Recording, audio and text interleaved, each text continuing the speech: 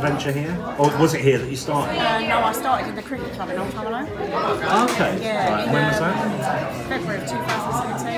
Okay. Well, I run a summer club first, the summer before, the August before, just to sort of gauge interest and see if there was a need in the town for Working with the same clients? Yeah, with young people learning physical disabilities. And we just found that there really was. So in February 2017, I officially opened because I had to become an apprentice of mine to Essex County Council before that as well. And then I opened officially in February from the cricket club.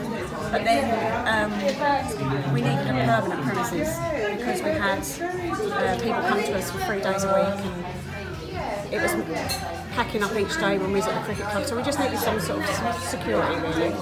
So this happened to come along the church, and they offered us 5 days a week. So we've been here since last May, but we're outgrowing this place now. Well, that was one of the reasons. So when you say you've outgrown, so you're here 5 days a week, so that's Monday to Friday? Monday to Friday, yeah. And is this coming towards the end of the service? You know, I've been here for about the last hour. Is this, or is this just a pause? Will more people come in? Our tea room's open from 12 to 2:30. Right. But our tea room's only open Monday, Tuesday and Friday. And I run a day service here, Wednesday, Thursday.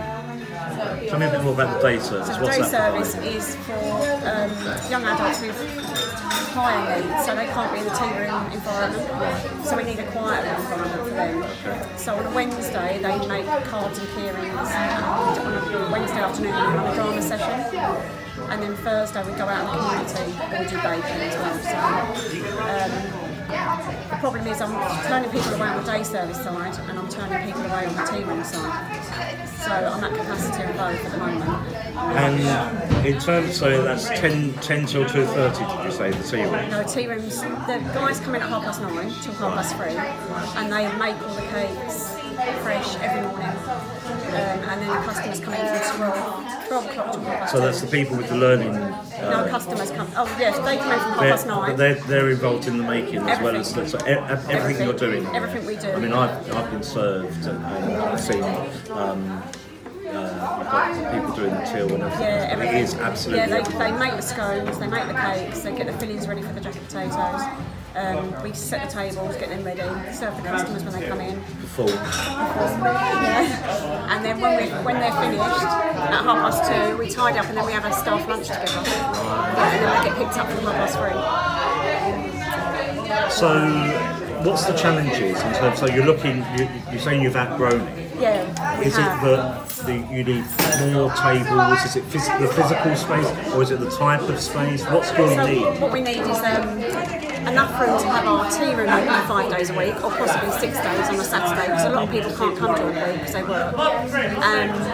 And our day service 5 days a week, but they can't be in the same room. They have to be separate areas because you've got different needs. So we need a quieter area for the day service side of it.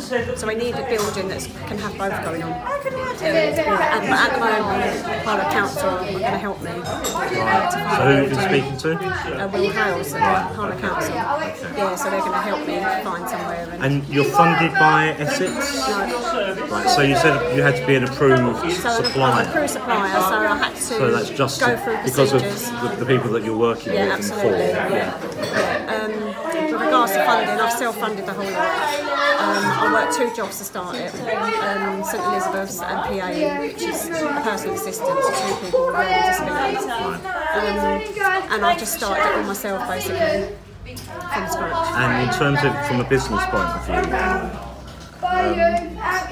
keeping your head above water? I am, yeah, it is now, because some of the guys that come through, they're spot funded through Essex County Council, and the tea room's income is what really pays the bills.